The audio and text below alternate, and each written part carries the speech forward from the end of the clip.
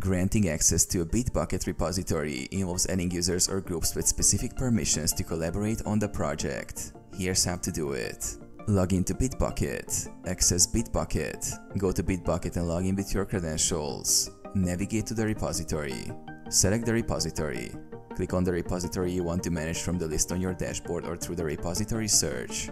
Go to Repository Settings. Open Settings. On the left sidebar, click on the Repository Settings to access the repository management options. Manage Access. Access Management. Click on User and Group Access or Access Management. Add users or groups. For individual users, enter the username or email of the person you want to grant access to. Select the appropriate role on the level of access you want to provide.